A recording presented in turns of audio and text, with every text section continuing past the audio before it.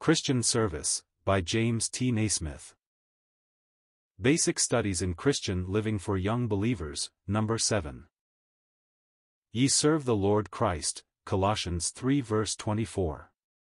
It was not to a group of missionaries engaged in some great pioneer work that this message was given, nor yet to a conference of evangelists, nor even to a meeting of Sunday school teachers.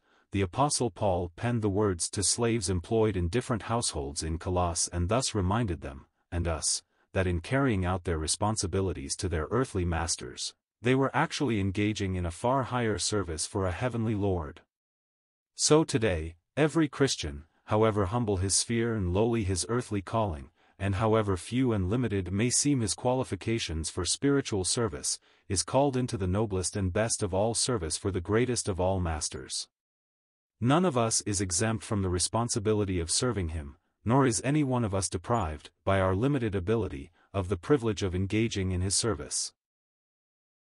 Whether we have 1, 2, or 5 talents, we are all entrusted with the responsibility of doing his business with his goods till he comes.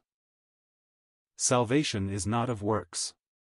The work of salvation has been fully accomplished on our behalf, and Ephesians 2 verses 4-9, with many other New Testament passages, makes it abundantly clear that we are saved entirely on the principle of God's grace. Yet verse 10 of the same passage declares God's purpose in saving us by grace. We are his workmanship, created in Christ Jesus unto good works. Works, then, though not the means of salvation, should be the manifestation of it. We have a responsibility to show that we have been saved by grace by the works we practice. We are not saved by serving, but we are saved to serve. If someone had delivered us from drowning or some other disaster, we should wish to express our gratitude by doing something for our rescuer. While we might never fully recompense the one who had done so much for us, we would at least show our appreciation thereby. None of us can repay the Lord Jesus for the price he paid, with his own blood, to save us from the greatest of all disasters, perishing forever in hell. But we can express our appreciation and gratitude not only with our lips, but by lives of devotion and service. Among the basic essentials for a healthy physical life are food, air, and exercise. Our spiritual lives too require to be maintained by the food of the Word of God, the atmosphere of communion with Him, and the spiritual exercise of serving Him.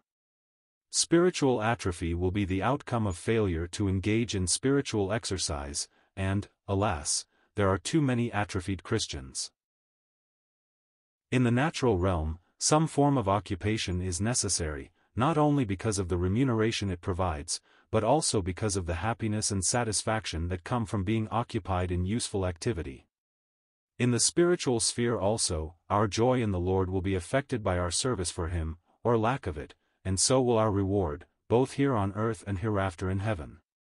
Using this analogy of our daily work, let us apply the principles of our natural employment in our study of our service for God.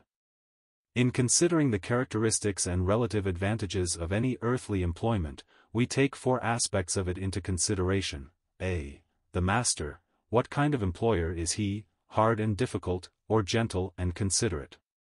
B. The servant. What qualifications and responsibilities are expected of him? C. The work. What are the manner, circumstances, and hours of employment? D. The reward. What wages are paid for work rendered? All these matters are of importance in studying our work for the Lord. The Master. Study Joshua 24 verses 14-24, the message of a servant approaching the end of his task and encouraging others in their service, and Isaiah 6 verses 1-9, the record of the call of a servant at the beginning of his service. His claims. Our heavenly Master is the Lord, Joshua 24 verses 14-21, is 6:1, a jealous God, Joshua 24 verse 19, who claims our undivided allegiance. He sits upon a throne high and lifted up in heaven and should occupy the throne of our lives and direct and control our service. He brooks no rival. He will not share the supreme place in our lives with any other. He must be absolutely preeminent. His character: He is a holy God, Joshua 24:19. Holy, holy, holy is the Lord of hosts, Isaiah 6 verse 3.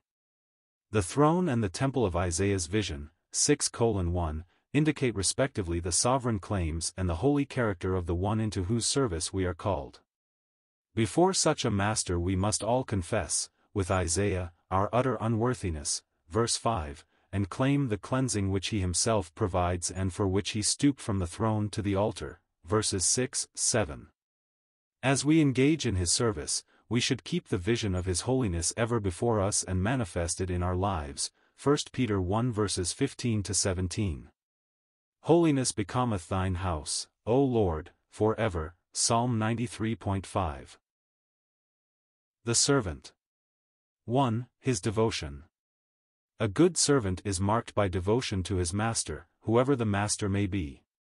This devotion is expressed in his readiness to respond immediately and implicitly to his every wish. How devoted to our master should we be who serve the Lord Christ, who is not only supreme in the universe, but whose love is as great as his power. Devotion to him springs not only from recognition of his greatness and worth but especially out of deep and true love for him who first loved us. A human illustration of such devotion is seen in the Hebrew slave, Exodus 21 verses 1 to 6, who, because of his love for his master, was willing to serve him forever and, as a token, had his ear bored through with an awl. One of the greatest of all servants of Christ was the Apostle Paul. Consider his devotion, expressed, for example, in the words by which he committed himself to the service of his heavenly Lord, Lord, what wilt thou have me to do? Acts 9 verse 6. Are we as willing to place our lives at his disposal, regardless of the implications and cost? This is true devotion. 2. His deportment as a representative of his master. The Christian is responsible to conduct himself in a way that befits this great service. The character of the master should be reflected in the conduct of the servant. Study carefully the characteristics of the servant of the Lord seen in 2 Timothy 2 verses 19 to 26, a passage written to a younger servant by one who was mature and experienced. Note, especially, verse 21 and the emphasis it lays on the servant's separation from evil, in the context, evil associations, false teachers, but applicable to all forms of evil, in order that he may be of service to his master, and prepared unto every good work. The work. 1. The strength. However humble may seem the service the Lord has entrusted to us, we should ever remember that the Lord's work must be done in the Lord's strength. Many Christians excuse themselves from service to which they have been called on the plea of lack of ability and strength. No less a man than Moses with all his Egyptian training and ability used this very excuse and reiterated it despite repeated assurances of God's presence, power and wisdom. See Exodus 3 verses 11 and 13, for 1, 10, 13. The Lord who entrusts a task to us enables us to do it. See 1 Timothy 1 verses 11 and 12 for Paul's own testimony of this, by placing all his infinite resources at our disposal.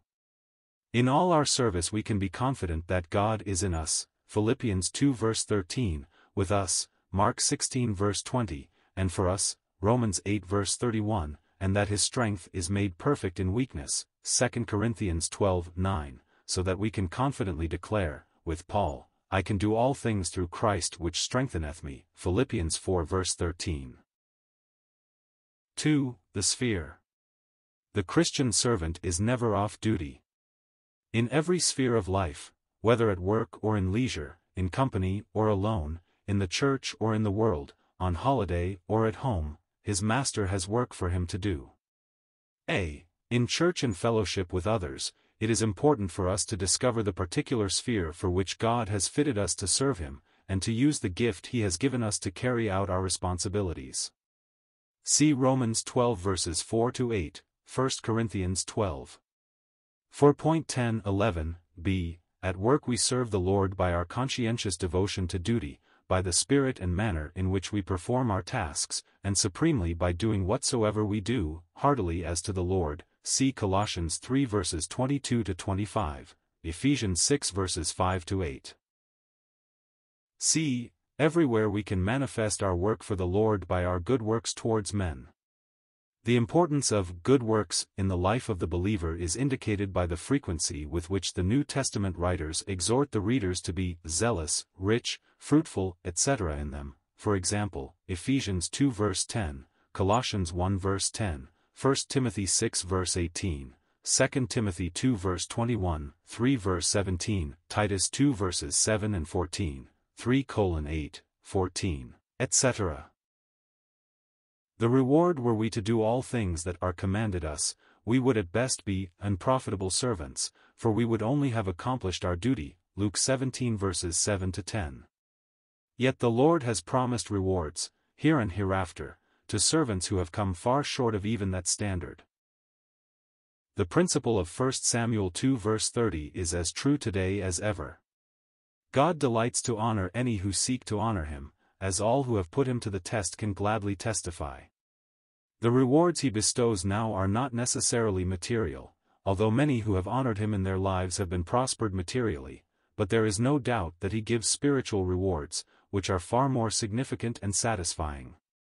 Who, for example, would exchange the joy of leading a soul to Christ for the reward of material prosperity, however great?